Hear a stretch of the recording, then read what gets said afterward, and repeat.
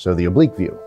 For our customers, they have to inspect numbers of different items, keep their trains healthy.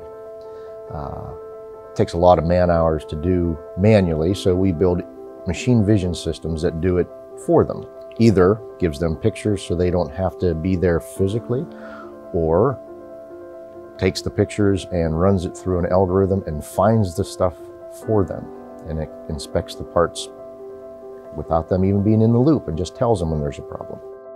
The main objective, what they wanted us to find out, was something called the F-pin. There's multiple variants on different types of trains, but it's a very difficult pin that is attached to the coupler, and it's very difficult to see. We ended up having to design that ourselves in-house from scratch. Whenever we were practically ready to do the final stage of our design. So our team mobilized. We integrated in a way where we were able to communicate multiple times a day with all of the relevant SMEs on hand at all times, so that there was no time wasted. We had enough time to do multiple iterations, make sure we got rid of the stuff that didn't work, select the stuff that did work, and everybody was active and present so that nothing was missed. Some key leaders stood up. We had some engineers that, actually started from scratch. They took whiteboard lessons learned and they just started documenting. So it's very difficult to inspect. You have to actually crawl underneath and look at specific things from different angles, which is an awkward position to be in. So we put cameras in that awkward position so that the people don't have to be. So one, there's many safety issues and concerns about people getting down and bending down and so forth. And it's also very difficult to see this. So what we have been able to do is develop a new oblique view that is underneath the train looking at different areas. We had to put multiple pose angles, so different cameras, under the train to see all the different things that the customer wants to see, which meant we had a very small space, very tiny volume, to put cameras that aren't big, but lamps that are gigantic compared to the volume. And these lamps, when they all turn on, are roughly twice as bright as the sun.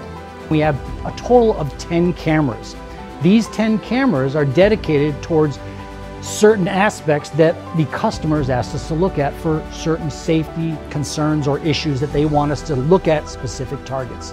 Through a lot of trial and error and calculations and analysis, we figured, okay, these are what we were going to build.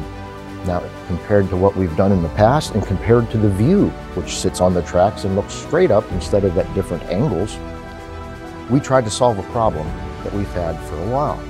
So what we did was we built an illumination system that surrounds the camera. So it puts light on all sides of it, and we keep the illuminators very close to the camera's lens so that there's almost no shadow in the images that are acquired. We did a pretty amazing job in a short amount of time to produce a system that I think our customers really gonna like. As of today, our system is in production, it is live, it is capturing all of the images into the detailed images that our customer needs. The team that put that oblique view together is a pretty special crew. They worked very long hours under a lot of pressure, doing things that were many times beyond the state of the art. So we had to figure out where we could cut short and still make it work. And sometimes with solutions that, we didn't know how to solve the problems. There was no solution that existed, and the amount of creativity that came out of a very highly technical group of people it's a pretty impressive thing to watch. Whenever you see a street artist make a really cool painting, that's impressive. That's what he does. When you see a bunch of technical guys doing math and engineering and science be as creative as that street artist with their craft, that's cool. That's real cool. And it's something you can be proud to be part of, and it's proud to be associated with anywhere in this company. It's really cool.